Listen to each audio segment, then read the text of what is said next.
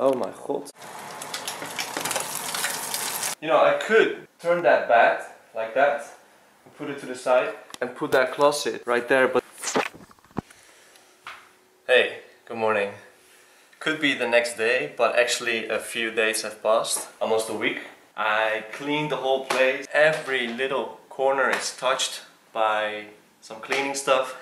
I spent my days mostly relaxing and enjoying the area here. There's many restaurants. They're not expensive and really tasty. Can you imagine? So, do you see this chair? It's a nice leather, very comfortable chair. I was walking in the street and there were these office people and they were carrying it to the road, and it had like a red sticker on it. So I was asking like, are you guys throwing it away? And they were like, yeah, we're going to throw it away. They didn't say that in English, but it was clear to me that they were going to throw it away. So I was like, can I take it? And they were like, yeah, please take it. It was kind of heavy to carry it back all the way here. I'm super happy with it. It's pretty comfortable, nice. It's my new favorite chair. I will enjoy a coffee, a whiskey, whatever. It will be cool. I bought the wrong types of egg. So these were already pre-fried inside the shell. So not fried, but boiled, I guess. But it had like a fire symbol on it, and it came with this like pack of salt. So I was like, oh, these are for frying. Anyway, I still put them in there, and it will be tasty anyway. Actually, I think this is more tasty, the eggs. So in the beginning of this vlog I was thinking it will be me enjoying various types of food. When I'm enjoying some nice view, I'm just enjoying that. But when I'm having nice food, I think like, oh, I could share this. And then anyway, yeah.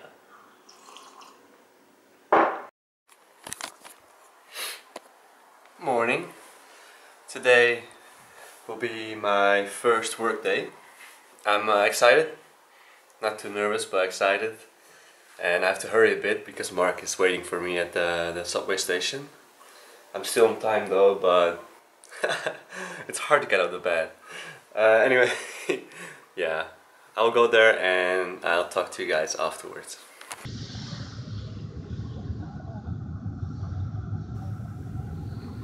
Didn't really record my first day at work. I mean, like, that would be awkward, right? But this is going to my work though, and it's really busy, right? It's not always that busy, but like it can be really busy in the subway, like packed like this. All these people, it's just...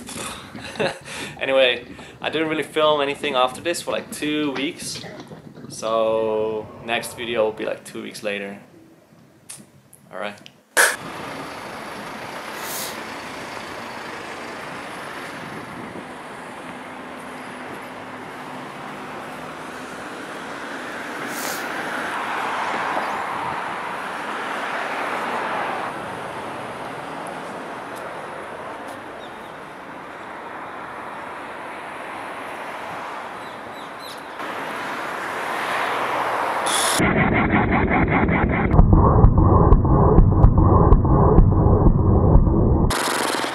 Oh man! So I'm back at the area with the immigration office to get my registration card, because it's exactly about, well, not exactly, but it's like it has been a month and they got my card. Oh my god, so I had to go to the second floor, right? Second floor is for all the Chinese people. They do their application there in a separate room. The whole like floor is for them.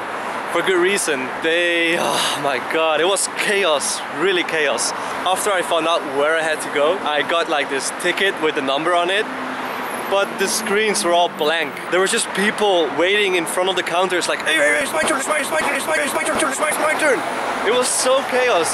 So I asked the dude like, yo, I'm not going to fight for my spot, you know, just fix the screen and make the number. I mean, the screens were not broken, they were just not showing anything. They were just showing number 0.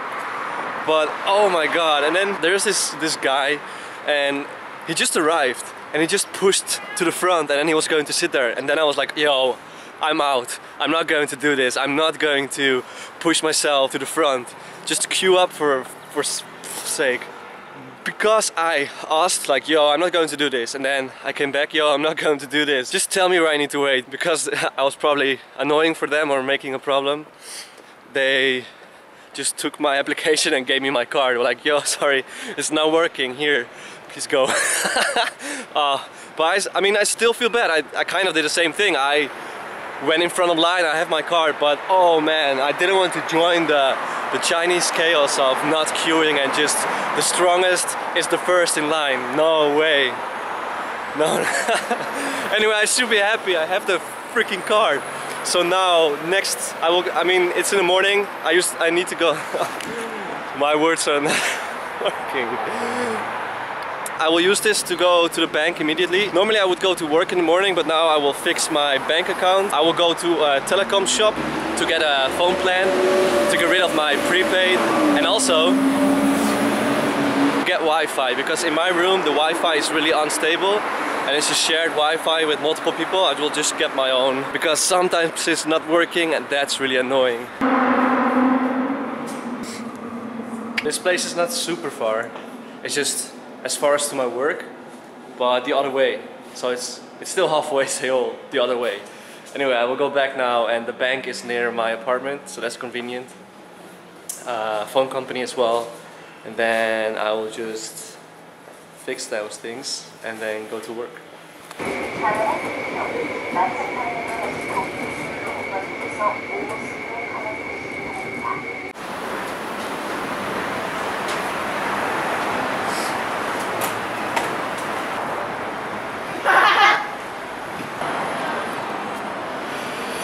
So this is the shoemakers district. There's a lot of shoe factories here. You can buy handmade shoes. I'm planning to do that later. My building of the company is like the end of this street. I'm on my way to the company now. And yeah, so I went to the bank, right? I sat down, talked to this lady, and she was able to speak English very well. So that's nice. But she told me, yeah, it's very difficult for a foreigner or even Korean to open a bank account. Why do you want to open a bank account? And I was just thinking, like, why is it difficult though? I mean, now I got the registration card, it should be easy, right? Got the registration card, have a phone number and address. What do you need? Anyway, she just was like, why do you need it? And I was like, because I will get salary and I live here, I need to spend money, right? I think it was just some like discouragement or something, but after that it was fairly easy. However, I had to sign many documents, so I think I signed at least 12 times, just name and signature. Half of those documents were in Korean, so I felt like I was selling my soul, really, because yeah, but what do, you know, you cannot translate it all, and maybe I should have, or maybe I shouldn't, but nah, it's just a bank account. I got all the information that I need about fees and charges. Now I don't have to walk around with cash. It's just annoying, you know, you cannot have all the cash in your wallet. Sometimes you run out, you don't have any money. You need to use your, I mean, in my case, my Dutch bank card. Then they will charge me in Holland. So I don't have to deal with this. So I'm super happy. And also this card you can use in the subway. So I had a separate card for subway before, but in Korea you can actually use your bank card to open the gate for the subway, so that's really convenient. And yeah, yo, almost got hit by a car. Anyway, I also went to the telecom shop to change my prepaid to a phone plan, but that was, I mean, I went there, it was the same phone shop I went before to get the prepaid one. I was happy to see the guy, but I think the guy was not too happy to see me, because he is not able to speak English at all. The last time we managed, but I think it like gave him some stress or something, I don't know. Anyway, this time we managed also. Wait, let me check my phone real quick. I'm meeting with my colleagues now at work, and then we will have lunch. Anyway, so yeah, I went to the phone shop. I got a data plan, a little bit expensive for my liking, but I guess that's just the price for the plans here in Korea. I hope I didn't get ripped off though, but nah, it's alright. It's not like crazy expensive. It's just for like compared to the other thing that I got, Wi-Fi for in my room. It's super speed, super fast, and it's very cheap. So I was like, why? I don't see the balance in those two. It's not too much. I'm not talking about more than 100 euro in total. It's alright. So I have those things sorted out. This is the building of my work, by the way. Yeah. I'm happy. Today was a arranging things. But I managed to do them all. So let's have some lunch, I'm hungry.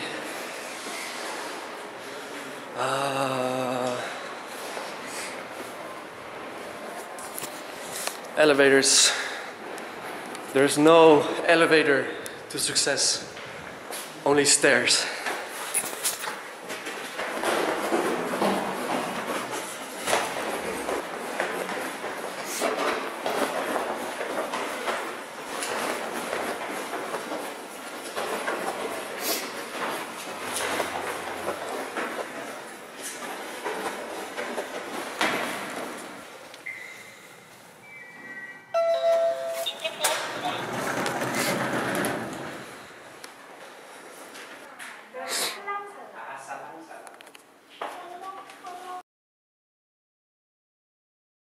This video was pretty fun to make. I was like messing around with that little map thingy in the corner, zooming in on it and out, and it was pretty interesting and frustrating sometimes.